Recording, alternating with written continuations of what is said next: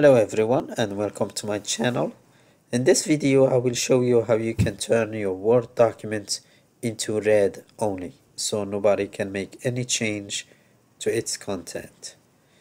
There are two ways. The first method is to go to review, and then after you click on review you go click on restrict editing. Once you do that, you go to the second box over here. Let me zoom out, where it says allow only this type of editing in the document. You check on that box and make sure that it says here no changes, read only. If it says anything else, then make it read only, no changes, read only. After that, you go all the way to the bottom and you click on yes, start enforcing protection. And then you have this window where you can enter a password. Right, so once you do that, your document is read only. So you can close it and save. Don't forget that. And that's my document here. Let me open it.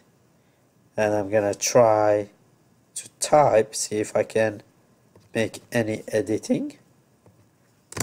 And as you see, as soon as I try to type, it says restrict editing. Right, okay. So that was the first method.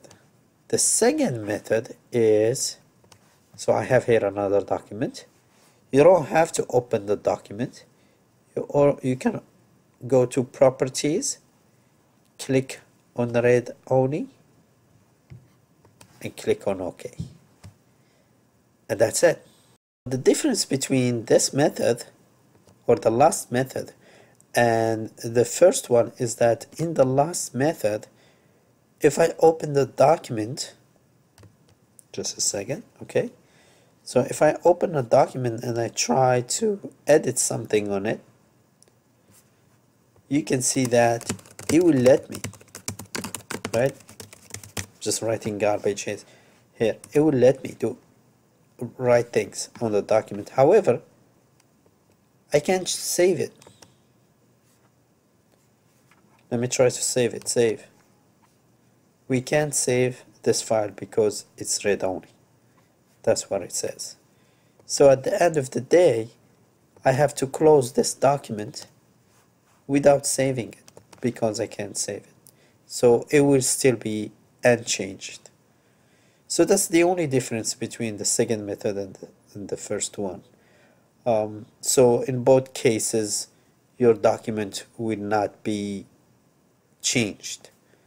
Hopefully this tutorial was useful, and I'll see you in my next video. Thank you.